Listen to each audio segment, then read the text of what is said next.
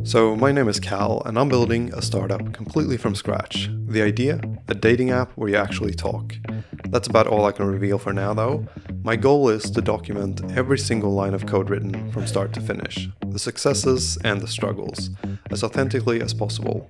I wish the people that built Tinder had a series like this, and my hope is that one day my app will become an actual competitor to Tinder. So thank you so much for clicking on this video, and I hope you enjoy it. All right, we are back. We're just going to continue trying to make the user flow, or the sign-up flow, for when you sign up to the app. We need to add some things in order to actually make the base function of the MVP work. I'm pretty excited today to just get started, so don't really have much more to say than that. All right, we seem to actually have it working right now. Oh my god, I'm about to fall. It seems like it works. We can actually sign up. We have the steps up here, step 1 out of 3. Starts out being purple here, and then once you've selected everything, you press next, and the bar kind of moves across here, it progresses the whole thing.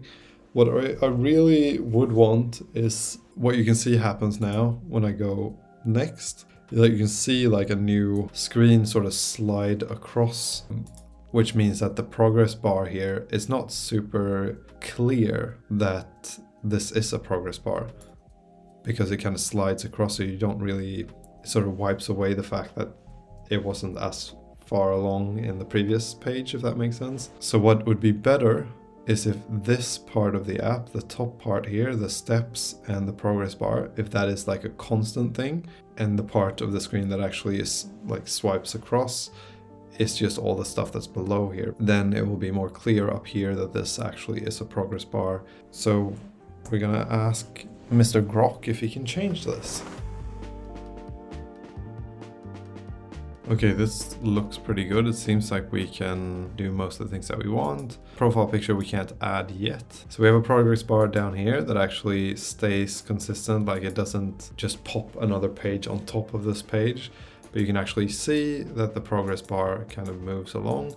Now it's way too far down. We want to have it somewhere else, but it's a progress bar. It doesn't really matter at this point as long as we have it. And this is why using ChatGPT or Grok in this case is so good, I think, because I can just tell them create this, and even though I could create this, I could write the code that actually would do this, it would just take me way longer. I would have to figure out what do you use to create a bar like that? Where do I put it? I have to do all the things of like positioning it on the screen. I mean, this is just way faster. Once I have all the fields, I can then spend the time to adjust them and like make them look the way that I want them to look. But here we have like the base set up in a matter of like seconds, really. Even included my description of what I wanted. What we need to do now is we need to remove the need for the profile picture, and then I want to see if we can actually store this in the database somehow. Okay, so I basically just omitted the things that we haven't quite done correctly yet. So we're going to do Cal. We're going to set the birthday, because what I want to test is, can we actually save this now to the database, or is there something else that's not quite right yet? So 2.8. Okay, error saving profile. Data store plugin has not been added to Amplify. So this video is actually sponsored by Monday.com, and the reason that I'm really excited about having them as a sponsor is because when managing my projects, whether it's building an app or creating a tech startup or organizing my team's next big sprint, whatever it might be, I know how difficult it can be to actually juggle all of these tasks at once, which is why I think Monday.com is such a great tool. Because it's not just an all-in-one platform for project management, it's actually a product that fits right into the way that I work. Because Monday.com integrates seamlessly with all the different tools that I use for my work, which is like Gmail, Slack, Zoom, Google Drive. So for example, something that I really like is how easy it is to create or update tasks in Monday.com directly from Slack. So with just a few clicks, I can turn a Slack conversation into actionable tasks So no more chasing files or switching between different apps. Everything I need is right where I would want it. And on top of this, the customizable workflows and the visual boards really help me just stay organized and get an overview of the progress that I'm making. It helps me delegate and just stay organized in general. And now with AI features built in, Monday.com helps me work smarter by spotting blockers and automating repetitive tasks. So if you're ready to take your productivity to the next level, there's a link in the video description where you can try Monday.com completely free. So check that out, link in the video description. And thank you again to Monday.com for sponsoring this video. Okay, we seem to have some sort of problem. There is no variable here called call ID, but if we go to the resourcing, you can see that there is a variable here called call ID.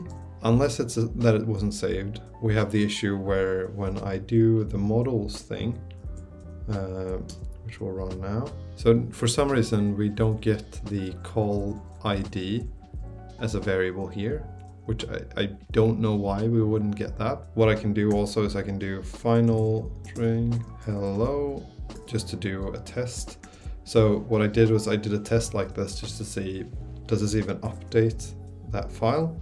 And if we run this and go here and do EX and then go back in, we can see that the hello string that I just added is actually gone. So that means that it does update this file, but it seems not to update it based on the resource file here for some reason.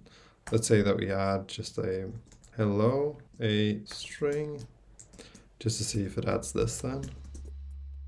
So it doesn't add that variable, which tells me that for some reason it seems to be like pointing to a different file, which I feel like that's what was happening before as well. And it's very frustrating because what I think happens for some reason is that it starts out pointing to the original resource.ts file, but then I update something here and now all of a sudden the models generation thing, it doesn't actually point to that new file, it points to the old file for some reason. And you could say, well, why don't you just add this variable here? But really, it says something here, like you shouldn't really change anything in this file. If I change that, then I'll need to change so many other things. And if I ever run this command again, then it will break, which means no good. So undo that. But then the question is, why does this not update?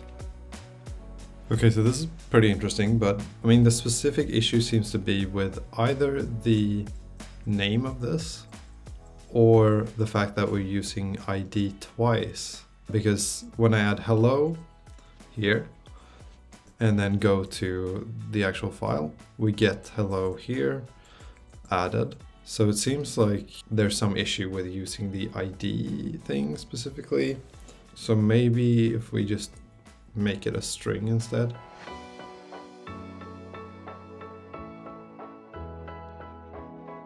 All right, it seems like we might have now actually been able to save a user to the database. We're gonna see. Now we go to user, Cal, so it's been updated. It says that I'm a woman. It says that the gender preference is home. Like this, it did update. About me, Chad. I don't think I typed in Chad. Oh, I did type in Chad. Well, that's actually really cool. We can now add stuff to the user to, now we have all this set up, I think, except the next thing that we need to do is we need to actually add location information as well about the user. And the way that I'm gonna do that is, well, I asked Grok about it. And basically what we got was that we can use Google Maps API. We can use that to basically allow the user to just set where they are. I want to avoid having like location data in the app to start out with. As a user of an app, I always tend to feel a little bit like my privacy is intruded upon when someone asks about my location. The way to circumvent that is going to be to have the users be able to select their own location wherever they want. Hopefully most people are probably going to be reasonable about this and select the location close to them because they want to have an actual chance at dating the person that they match with. but that is a separate project. Like we have to set up a Google Console account, we have to get an API key, we have to add that into the app, and then we have to make the whole map system work, which just is out of the scope for what we're doing today. My goal for the day was basically to get the setup page or the sign up page, sign up flow. I would say that we have it working now. Now we just need to add features to it. We can add it to the database, which is the main point, and then we can just make it more detailed if we want to. So the next step is going to be to add location and then also pictures. So, well, we need to be allowed into the photo album of the user so that they can upload a picture.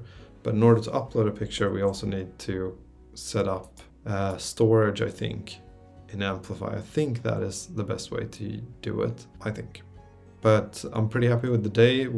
I think I've solved a few things that I didn't understand before, which is also like the model gen thing, how that works. What I figured out is that the model gen works based off of the cloud sandbox that you're running. I think, I'm not entirely sure, but I think that's the case. So what you need to do is you need to update the resource file if you want to update something. And then once you've updated it, you have to run the sandbox environment so that it updates the amplify outputs.json file, and then you can go and create the models and it should do it correctly. But you also have to make sure that you have the relationship set up properly, because I think that was, or I know that that was the issue with this thing. Since the relationships didn't make sense, it just didn't add them to the thing, which I don't know why the sandbox environment was able to deploy when the relationships weren't correct, but either way, I think we got it to work now. Okay, so now we have maps actually working, so we can select a location. So if we set color, just as an example, and then we go here, gender, man, preference, hetero. I just realized that preference probably shouldn't be heterosexual, homosexual, bi. It should just be man or woman maybe, or men or women, but either way.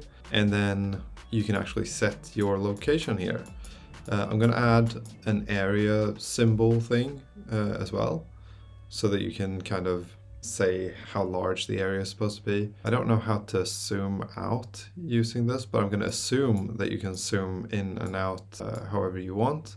And you can also type in like auto, and you can go to the different city. And then we can set that location. We get the location there. And then we can type in about me. Let's see what happens if we press finish. Error saving program could not run. Okay, because that's, I think that actually did save it. It's just, it's unable to move to the page that we want to move to afterwards because ChatGPT or Grok in this case decided to use a different routing system. So user, color, and man, hetero. And then we have the location, which is different from these ones, which tells me that we actually did set a new location. So that's really good. We have the Google Maps feature working. Now we just need to make this look a little bit nicer, I think, and then we should be pretty good to go. Okay, so what I've been able to do now is add the location of a user. The next thing is going to be to add the profile picture. And then once we have pictures, location, name, gender, gender preference, age preference, all that, we basically have the app set up, and we can start doing phone calls, which is pretty, it's not far off right now. We just basically need to add the profile picture. That's the hardest thing that we need to add. And I don't think that's going to be too hard. Famous last words, but I don't think it's going to be that hard. Because I think we're going to use this storage.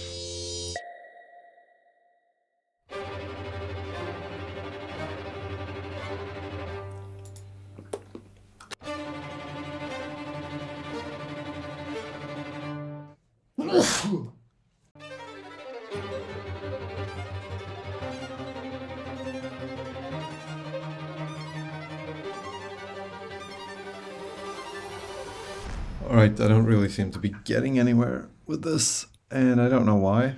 I keep getting the error that S3 access denied when making the API call. Not really sure what that is about. What I think is that there's a mismatch between the bucket thing that I want to store the profile pictures on AWS, there's a mismatch between that and my local, the one that I'm trying to send it to. So it's like I'm identified for one app on Amplify, but then I'm trying to upload to a different thing, maybe, but I've tried to change that and it doesn't seem like that's the case. The other potential thing that it could be that I'm not using the correct way of identifying myself or verifying that the user. Maybe because we're using like Cognito identity pools, maybe that doesn't work and we need to add some sort of like how you get access to it. Maybe you can change it from API key to be the Cognito user pools. I don't really know. But according to the example, it seems like I should have done things correctly, the official documentation, but it doesn't seem like that's the case. And I've been going back and forth with Grok and with ChatGPT trying to figure out where the error occurs. It's like an under the hood problem. It's not something that's super easy to just see here that, okay, this is the error. I think there's something missing, really. But I don't seem to be getting anywhere, and I've been sitting here for now like 2 hours just trying to get this to work. I feel like I'm really close, but then nothing happens. So I think the best thing to do now is just take a break and come back to it. I just seem to have hit a wall, and I feel like I can probably solve this if I come back tomorrow. We'll see if we can solve it tomorrow. Thank you for watching.